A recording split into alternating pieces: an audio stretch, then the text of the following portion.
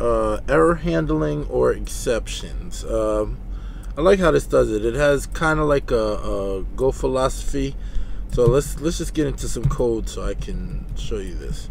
So we're gonna put eval and integer, and in order you have to return an optional type. So the optional type is going to be an integer. Okay, so let's say if n is more than 10, then we will return n. Automatically, if n is more than 10, it's going to return n. So we'll just return if it's less than 10, we'll just return an error. Oh, can't type today. Like never. Okay. So we'll say is less than 10.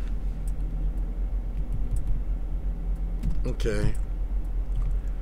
So now let's go down to function main.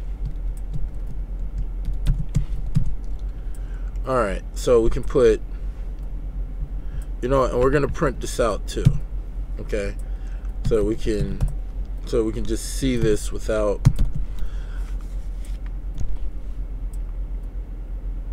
we'll print out n. So we can just see this without having to assign this to a variable. So we'll just put eval. We're gonna throw an error because 8 is less than 10. So 8, and then we're gonna say or. Simple as that. And then you put an or block in there and what you're gonna do. Okay. And we have a special variable ERR. Okay. So let's just run this.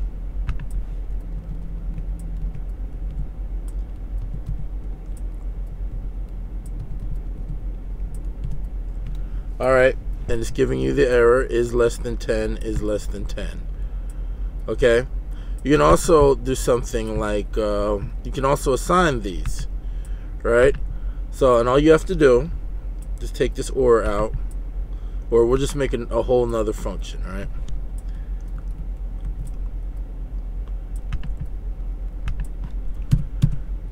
And we'll say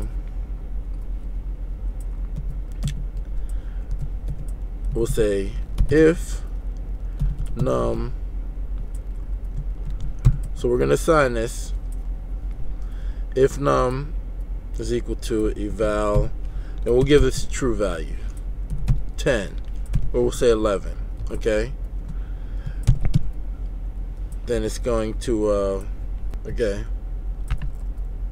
so if this returns a value, then we're just going to print it out.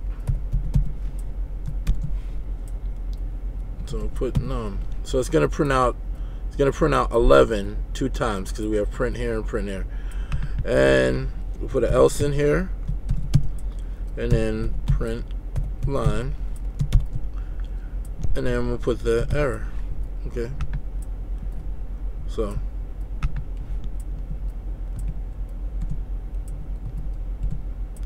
and you see that it prints out 11 twice because it prints out 11 here and here. Okay, so we're gonna change it to something that's less than 10 because this is what it's testing for, less than 10. Okay, let's compile that again, and it prints out the error message. Okay.